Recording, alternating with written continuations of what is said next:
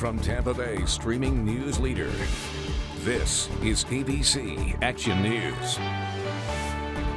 Hello, I'm Wendy Ryan. Chief Meteorologist Dennis Phillips has Florida's most accurate forecast in just a moment. But first, here are your top stories at this hour.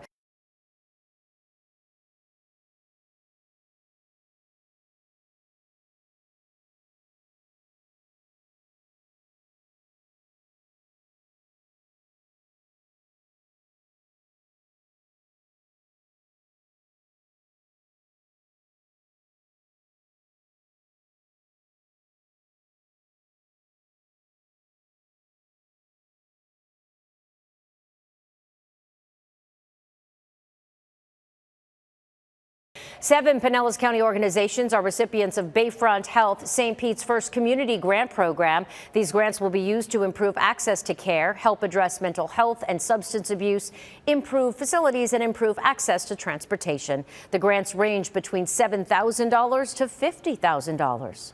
The Best of Pinellas County is coming to a screen near you. The 11th film in the county in less than a year wrapped up on Wednesday. Actress Haley Duff is making her directorial debut with Project Baby, bringing her vision to life in Pinellas County. And the St. Pete Clearwater Film Commissioner says Pinellas County is a hotbed for the state because Pinellas and Hillsborough offer 10% cash back for money spent locally. And now here's Chief Meteorologist Dennis Phillips with Florida's most accurate forecast. Dennis?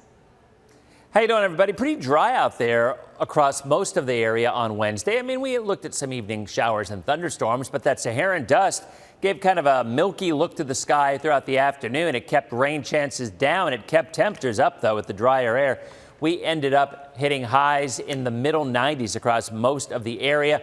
Few evening showers and storms possible, otherwise waking up to more sunshine. On Thursday, a couple of isolated storms in the afternoon, but rain coverage remains lower than average, not just on Wednesday, but Thursday into Friday. I think it'll be the weekend before things get back to normal. For the boaters, southeast winds 5 to 10 knots, water temperature Clearwater 90 degrees. Sunrise 6:58, sunset at 8:12. The beach dry all day, maybe a couple of coastal showers late afternoon, early evening, but at least through 2 o'clock you're good to go. Florida's most accurate 7-day. Lower rain chances on Thursday and Friday, but I think by the weekend and next week we're back to where we should be for the middle of August.